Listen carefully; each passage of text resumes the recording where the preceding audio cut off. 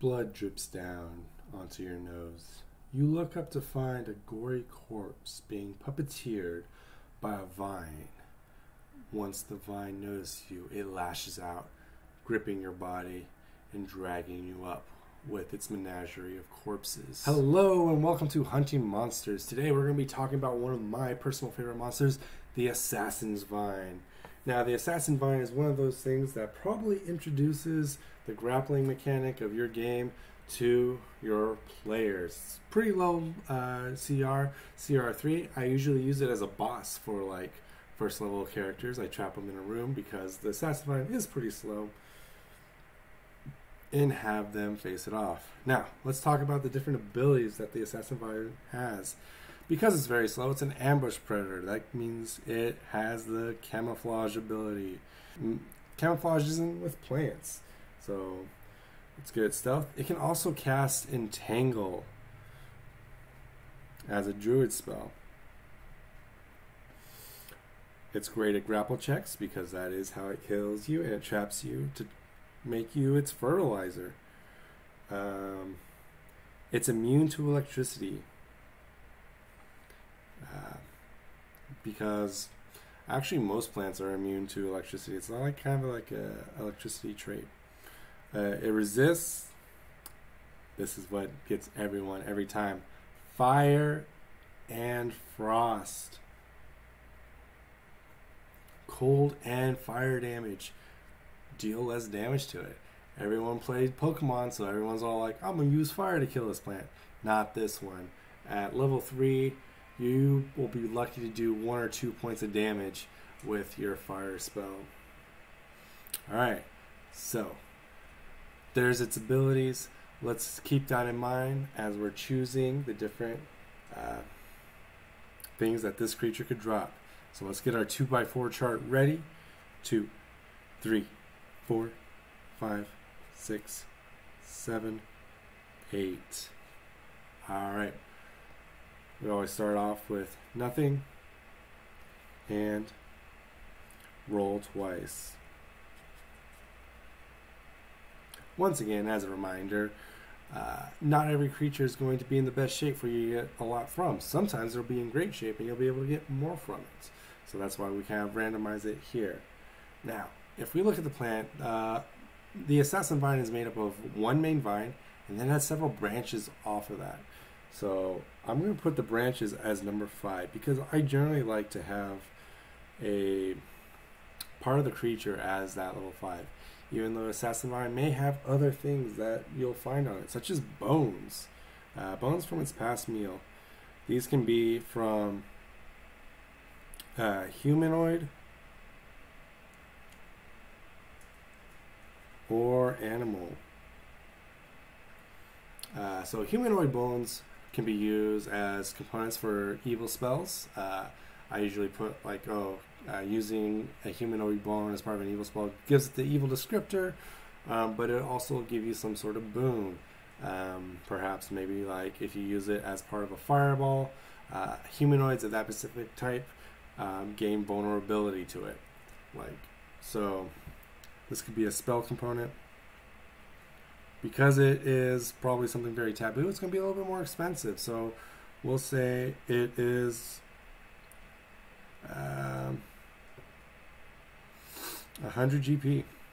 Animal bones, less so. They can be used for jewelry, so maybe a die 10 GP. Animal bones are used for jewelry. We want a little bit more variability on that. I forgot to mention what the branches are used for. So the branches are going to be kind of worth not as much as the main vine. Since I'm talking about the main vine, let's put the main vine over here at 7. And that's going to be like the largest components. We're like the nervous system of the plant is. It's like the spine. So let's roll it out at 2 die 10 times 25 GP. 500 gold pieces for like a full intact vine. Maybe that's too much, maybe it's not, but it has a lot of properties. It's immune to electricity, resists fire and frost, so it's probably very useful in creating energy resistant armor because it has all those resistances. And plants are usually a great building material. We get by making most things with plants, baskets, housing. So yeah, we probably want that. It would be a great idea to use the fibers of this plant to wrap stuff up. So let's go over to number 4, which I have not covered yet, but seeds.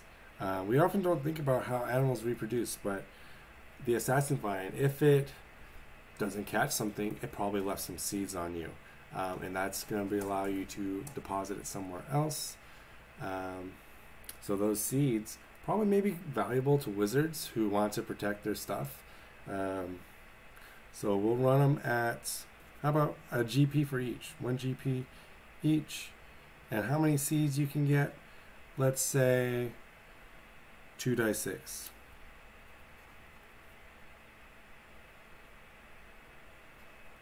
Because you still have to grow and cultivate them. And lastly, gear, adventuring gear.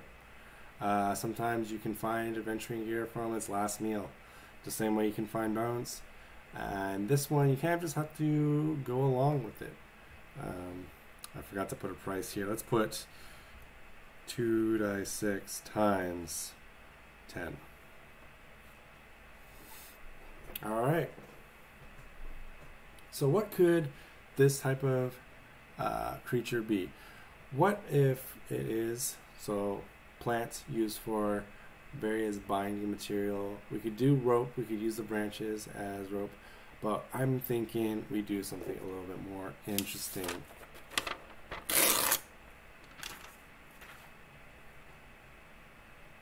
How about we create something that has to do with bracers?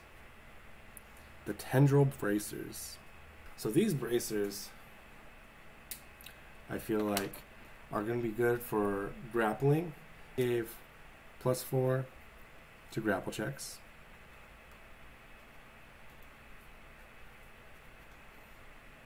And let you cast Entangle once per day. And you have like these cool vines on your wrist. I think it'll be really cool. The tendril bracers, +4 grapple check. So Entangle's the real easy one. It's just gonna be 1 times 1 times, it has a command word. So 1,800. It's not use activated. You have to use it as a spell-like ability. You have to use it as an item. It's not like you punch them and then it automatically entangles. So it's gonna be 1,800. And then times 1.5, so that's going to be 360 gold pieces. The grapple check, now that's going to be really hard. There's not really something that tells us how much that is. We could consider it a skill check. We could consider it a skill check. We could consider it an enhancement bonus to attack rolls. We can consider it a feat. So let's kind of go through and think about those. So if it was a feat, it'd run about 2,000 gold pieces, which is fine. +4 to grapple checks, that's pretty fine. If it was a skill check, it would be 1,600, which is also pretty close. It is kind of in a very specific circumstance, so I think I'm going to roll with the skill check. Oh, no, it wouldn't be. Yeah, it would, because it would be 4 squared times 100, which is 1,600. So let's do that. 1,600. So it's going to cost us 1,960 GP for our tendril bracers that give us +4 on grapple checks and lets us cast Entangle per day. Once per day. All right. So I hope you enjoyed me going over what you might find amongst the vines of an assassin vine. If you liked it, please like and comment and subscribe. If you want to see me talk about a different monster, please leave it down in the comments down below. I do take requests, and I will be happy to investigate that monster and see what it could possibly drop for you and your players. So, thank you for watching. I'll see you guys next time. Bye-bye.